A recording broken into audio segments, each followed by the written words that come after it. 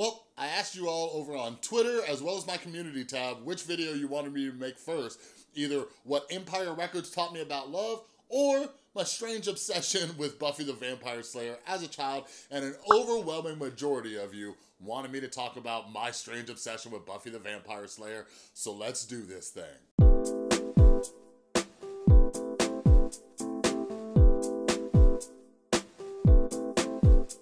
What's up, everybody? This is Chris from the Rewired Soul, where we talk about the problem, but focus on the solution. And if you're new to my channel is all about mental health. And what I like to do sometimes is not only pull different topics from movies, TV shows, pop culture, and things like that, but I try to use my own personal experience and my own mental health recovery journey to try to teach you how to improve your mental and emotional well-being. So if you're into that stuff, make sure you subscribe and ring that notification bell. And like I mentioned, I put up a poll over on my community tab as well as over on Twitter. So make sure you're following me on social media at the Rewired Soul over on Twitter as well as Instagram, because I like to get feedback from all of you on what types of videos you want me to make.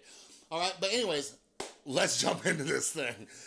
This idea kind of came up. Some of you know that I've been talking about making videos about TV shows and movies and things like that. And I was actually sharing a story with my beautiful girlfriend, Tristan, the other day about my obsession with Buffy the Vampire Slayer as a kid.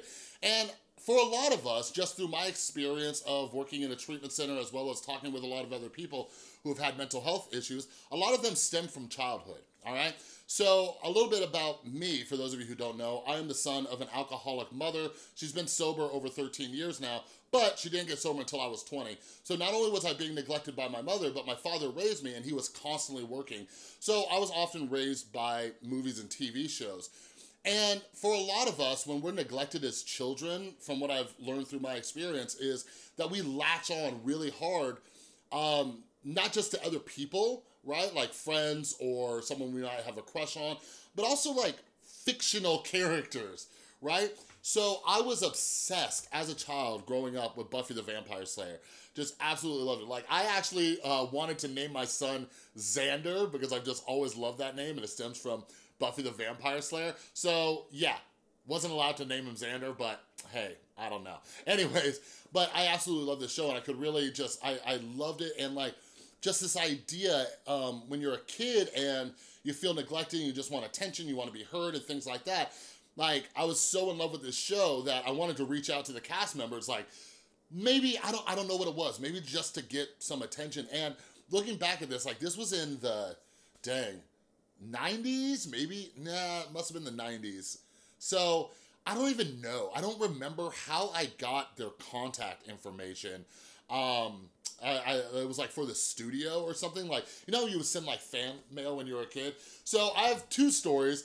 One of them's a little bit brutal, but the other one kind of has a happy ending, I guess. So anyways, you obviously had Sarah Michelle Gellar, and I had the fattest crush on Sarah Michelle Gellar when I was a kid. Her being Buffy and just being a badass. And then that movie Cruel Intentions came out and she was looking good in that. Well, anyways, so I wrote her a fan letter and I can't remember what the fan letter said. Just something about, you know, how much I loved her and loved the show and da-da-da-da-da, you know, all these things.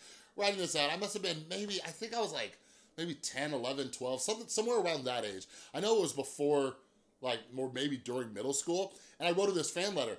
And to my surprise, one day I get home from school, because I always check the mail, I open it up and I got a letter from Sarah Michelle Gellar herself. And I'm like, oh my God, right? So excited. This celebrity who I have a massive crush on, you know, wrote me a letter back. So I open it up and it's a picture. It's a picture of her like posing like as Buffy, and it's signed like, you know, Sarah Michelle Gellar and XOXO, something like that. I wish I still had that picture, right? So as a thank you, because I was a polite child, I decided to write her another letter back, thanking her. And then next thing you know, within a week or two, I got another letter from Sarah Michelle Gellar. And I open it up, and all it is another signed picture that says Sarah Michelle Gellar, XOXO. And I'm sitting there, and I'm looking at these two pictures, right? And it's like clearly a stamp, right? So I'm sitting there and I'm like, okay, so she's got like an assistant or something like that that is just sending out these these fake autographed pictures whenever she gets fan mail. She's not even doing me the courtesy of reading the letter I have sent her, and I have poured my heart out to this woman, right?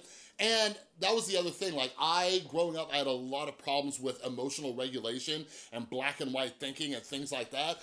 Black and white thinking is somebody that's all good and then they can go all bad real quick. So once I saw that, I was furious. I was absolutely furious, all right? So I decided to write her another letter just saying how upset I was that she wouldn't even do me the courtesy of sending me a real autographed picture, because it was clearly just stamped, right? Or B, like sending me an actual letter, an actual response. And it's interesting now because you see that in the influencer world today, like YouTubers, you know, influencers and things like that. They try to communicate with the audience when they can, and it means a lot to them, you know? But back in the day, I guess they didn't know about that courtesy. So anyways, I send her this angry, angry letter about how upset I am at her. And then a week or two goes by, and I get a letter from Sarah Michelle Gellar, and I open it up, and it's a signed photo of her that says Sarah Michelle Gellar, XOXO. So I'm sitting there with 3 photos of Sarah Michelle Gellar, all with fake signatures, and I was just really upset. All right, hold up. So real quick, while I was editing this video, I was like, I wonder if anybody else received this exact same photo of Sarah Michelle Gellar. And I found it in a Google search. Here it is. Here's the exact photo that she sent me 3 copies of. So it looks like Sarah Michelle Gellar was cheating on me and sending this photo to other people. Best of everything. And it completely changed my opinion of her as a person, and I was very upset about this thing, all right? But anyways, the other character that I had a big crush on was Willow, played by none other than Alyson Hannigan, who got a little bit more fame when she was in the American Pie series, and then she grew up and she was on How I Met Your Mother. And I had a really big crush on the character Willow for a different reason, because like Buffy was like, you know, the main character, she was out there, you know, everything like that. But I remember growing up, I would get really attracted to women who were a little bit more shy and introverted. I don't know if it just seemed kind of like they were a little bit more obtainable, right? So I had a whole different reason for having a crush on Willow, played by Alyson Hannigan. So that summer vacation, like, I can't remember, like, I remember writing, I can't even remember his name, the guy who plays Xander as well, because I could really relate to him as well. But I wrote a letter to Alyson Hannigan, and I wanted to, like, I don't know, I wanted to, like, meet up with them. Like, I remember having this idea in my head, like, I can meet up with these people, and they'll, like, be my friends, and it'll be so cool. And I remember, like, wanting to meet up with them, like, just, like, at a restaurant, just having lunch with them, right? And anyways, I wrote a letter to Alyson Hannigan, just asking her to, like, I don't know, just like, please, like, you know, write me back or call me. I can't remember if this was before or after the Sarah Michelle Gellar incident. But anyways, I wrote Alyson Hannigan a letter just saying, like, you know, at least, like, if you can call me and I could talk to you, like, that would be awesome, right? So I ended up writing her that letter, and then I filled up pages with the word please 1,000 times, all right? 1,000 times. Like, as a child, I had this obsessive thinking, you know? So I spent hours upon hours upon hours, and I'm left-handed, and I'm writing it in pencil, so I'm, like, smearing it as I'm writing it, just please, please, please, please, please, please, please, please, please, for pages and pages until I got to 1,000, all right? So I wrote that letter, put it in my little envelope, sending it off, and I was on summer vacation. During summer vacation, I was visiting my mom, and yeah, I ended up getting a phone call, and like, I forgot, like, my mom brought me the phone. She's like, hey, it's for you. It's some woman named Alyson. I'm like, what? Like, by this time, I totally forgot. And I'm like, hello? And I remember, I'm like 10, 11, 12, something like that. And she's like, hey, Chris, it's Alyson Hannigan. I got your letter. It was so nice. And I just absolutely froze. I totally froze. Like, this whole thing of, like, wanting to meet up with them, wanting to talk, wanting to do whatever. Like, Alyson Hannigan actually called me, and I totally froze. I didn't know what to say. I didn't know what to do. She thought it was funny how awkward I was, the call maybe lasted like 3 minutes, and basically I just blew it and I stuttered like an idiot. Like just said, yeah, I'm doing good, summer vacation, all right. And we got off the phone, and that was my experience with that. So I think she kind of balanced out the situation that happened with Sarah Michelle Gellar. But anyways, what's the moral of this story? Throughout life, like until I really started working on my mental health, that's just the way my brain worked. And it can still work like that today. Like I can get obsessive thinking where when an idea pops into my head or I really like something, and this is something that a lot of people in recovery from addiction or even in active addiction struggle with, like they lock onto things, just absolutely lock onto it, and they, you know, just obsess over it. And that's one of the reasons I wanted to do videos about movies and TV shows, because I would watch the same movie 50 times, right? I would binge watch, you know, the same show over and over and over again. And it created like, almost like an unhealthy obsession.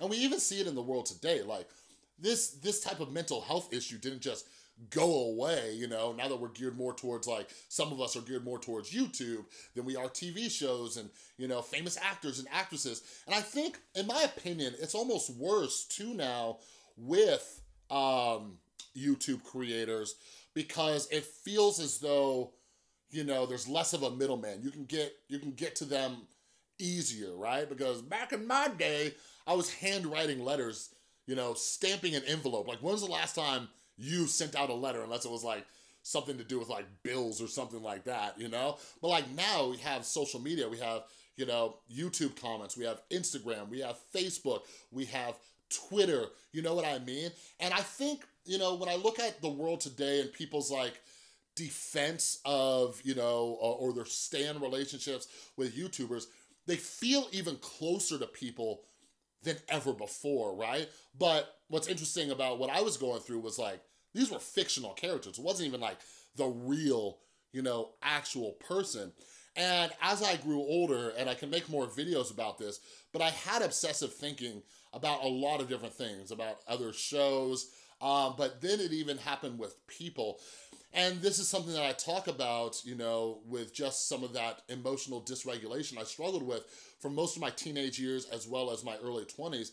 And it could be very, very damaging in relationships. I think a lot of it comes from a combination of this intense fear of abandonment, as well as this intense like wanting to be loved or cared about or even noticed, you know what I mean? And it took me a lot of work and a lot of effort to get out of that way of thinking and find this kind of balance with it, right? And I know a lot of you watching my videos, you struggle with that intense emotional dysregulation where you just, you know, it's one of two extremes. Like you just absolutely love and obsess over somebody, or you just hate them and you want nothing to do with them even more, right? Anymore, right? It's like these two extremes, and what we gotta find is that equanimity and that kind of balance in between. But anyways, thought I'd share that story. Thanks for voting. Again, go follow me on Instagram and Twitter at The Rewired Soul. I like putting up polls to see what you guys want to talk about. I am still going to make the video about what Empire Records taught me about love. Tristan and I just watched it again last night. I'm like, oh God,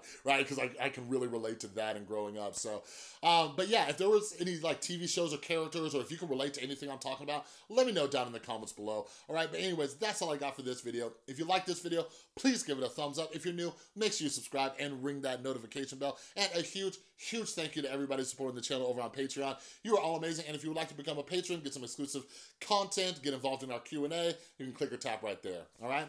Thanks so much for watching. I'll see you next time.